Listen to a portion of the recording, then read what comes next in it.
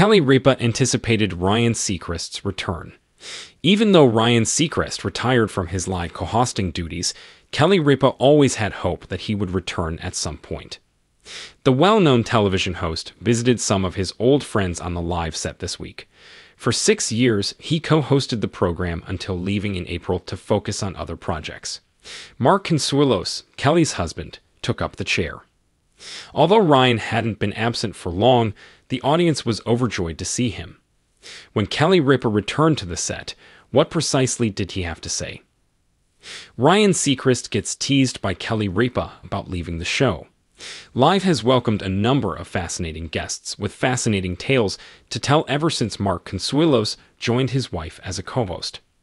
Ryan Seacrest is, of course, always welcome to return to the set. The American Idol presenter made a comeback as a guest on one of Kelly and Mark's brand new shows this week. Ryan Seacrest was about to take the stage when Kelly baited the crowd. We knew he couldn't stay away. It's been 34 days since he was last seen on this show, but he's missed us so much he just had to come back. Ryan was over the top excited to be back.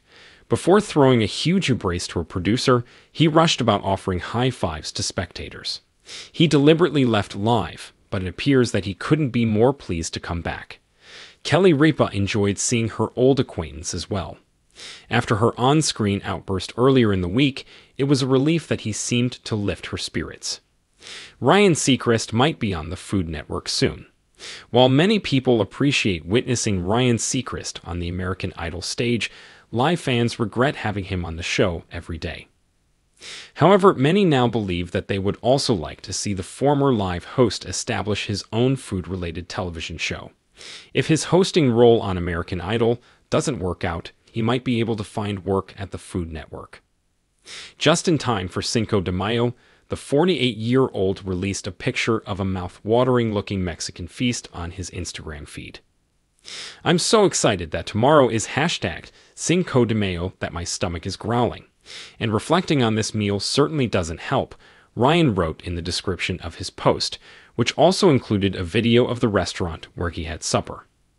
Many readers felt that Ryan Seacrest deserved his own food program in the comments section. He truly seemed to have an eye for finding interesting, wonderful restaurants.